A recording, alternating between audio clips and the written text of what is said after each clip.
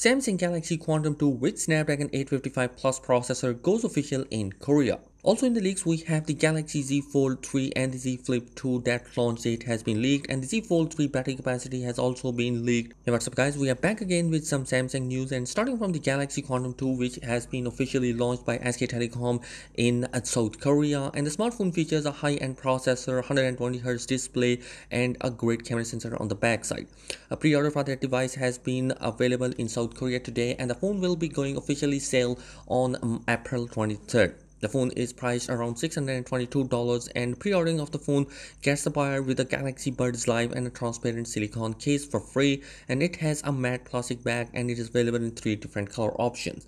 The Galaxy Quantum 2 spec sheet include a 6.7-inch of dynamic AMOLED Infinity O display with a QHD Plus resolution, 120Hz of refresh rate, and an in-display fingerprint reader. The phone runs Android 11 out of the box and comes equipped with a 2-year-old Snapdragon 855 Plus processor, 6GB RAM, 128GB internal storage, and a micro SD card slot. The phone has a triple camera setup on the backside with 64 megapixel is the main sensor, which has the support for optical image stabilization, 12 megapixel ultra wide camera, and a 5 megapixel of macro camera.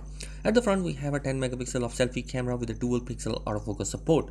The Quantum 2 can record 4K 30 frame per second video both from its rear and front facing camera. It is powered by 4500 mAh battery and supports 25 watt of fast charging, but the box only contains 15 watt charging brick inside. Also, the device is going to be supported by IP67 water and dust resistance.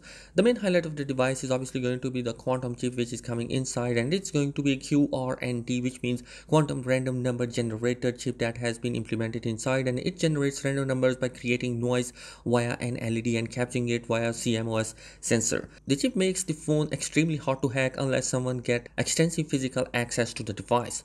So all in all, this device is looking pretty great. I am honestly looking forward towards that particular device, which is expected to be launched with the global name of Galaxy A82. So fingers are crossed. Right now we haven't heard from Samsung yet whether this device is going to be available or not.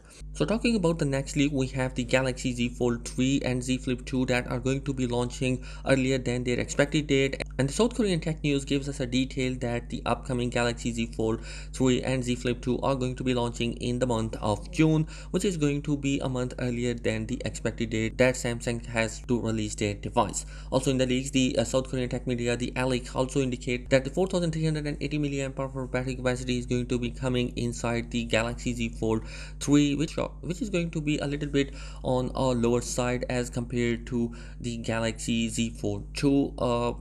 So guys, overall I think that the Galaxy Quantum 2 is a device which is going to be pretty much looking similar to the Galaxy A52 or A72 device. Only the difference between them is the camera sensor, the processor, and the prices of that particular device. So guys, that is it in this video. Subscribe to the channel if you're new here. Thanks for watching. Peace.